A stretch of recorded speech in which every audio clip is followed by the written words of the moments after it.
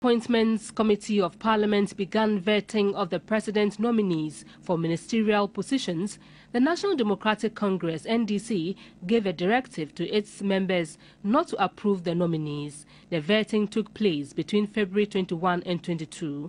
Deputy Minority Leader Emmanuel Amakofi-Boa says it is appropriate for parties to direct their MPs. It is done across the world. It's not new.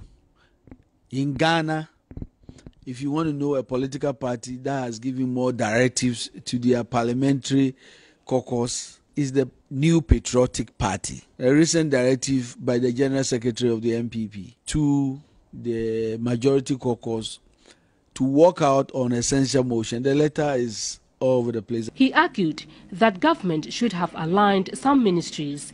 We had an opportunity where 3 ministers had basically resigned. Ministry of Trade, Ministry of Agric, and then the Chieftaincy Ministry.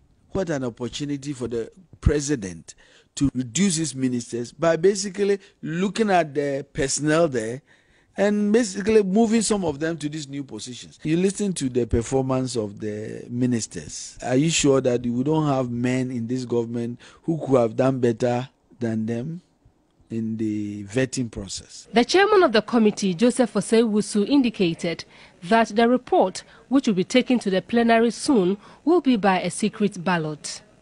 Our recommendation will be that the majority says yes, the minority says no. If we recommend approval by consensus, then the decision is taken by a voice vote.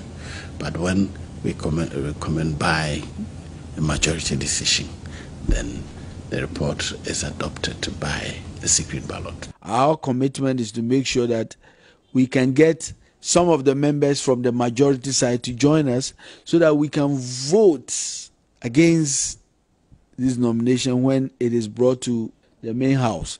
And I think that that's the appeal to members on the majority side. And I know some of them do, that this government must cut costs and must make sure that they reduce the size of government. Join us in this crusade for the people of Ghana.